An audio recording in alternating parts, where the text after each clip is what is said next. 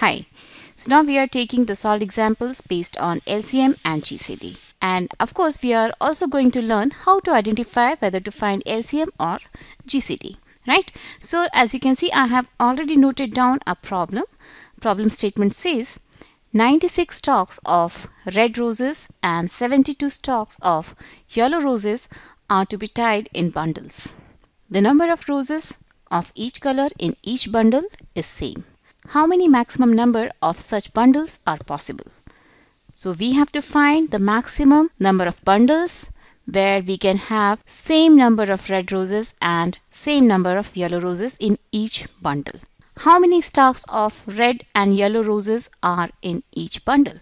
So we have 96 red roses and we have 72 yellow roses, and we are trying to make bundles of red and yellow roses in such a way that number of red roses in each bundle should be same and number of yellow roses in each bundle should be same.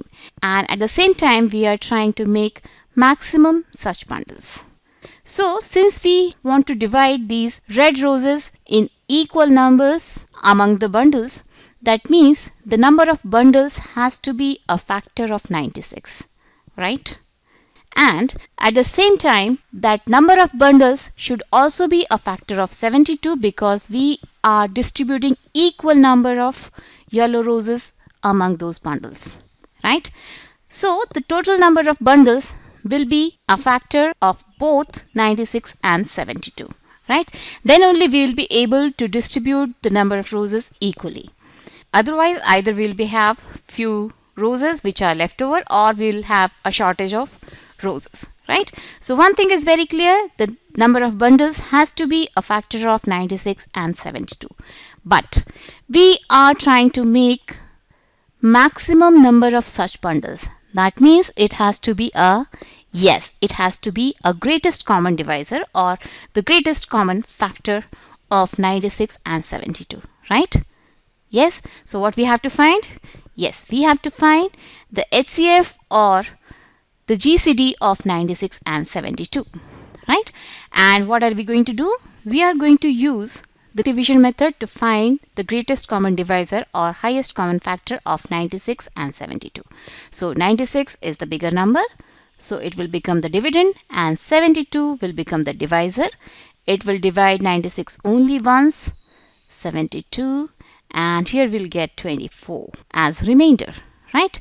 And then this 24 will become the divisor and 72 will be the dividend, and I think it divides 72 3 times. 4 3s are 12, 1 carried forward, 3 2s are 6 plus 1 7, and if we subtract now we get remainder as 0, right? So that means HCF of 72 and 96 is equal to 24. That means 24 such bundles are possible in which number of red roses will be 96 divided by 24. 12 2s are 24, 12 8s are 96, 2 1s are 2, 2 4s are 8. That means the number of red roses in each bundle are 4 and number of yellow roses in each bundle will be 72 divided by 24, and we know it divides it 3 times, right? So the number of yellow roses in each bundle will be 3 and number of red roses in each bundle will be 4, and the total maximum possible such bundles will be 24, right? So this is the solution for this problem, and we are going to take few more such problems. So keep watching Math Smart, and bye bye till then.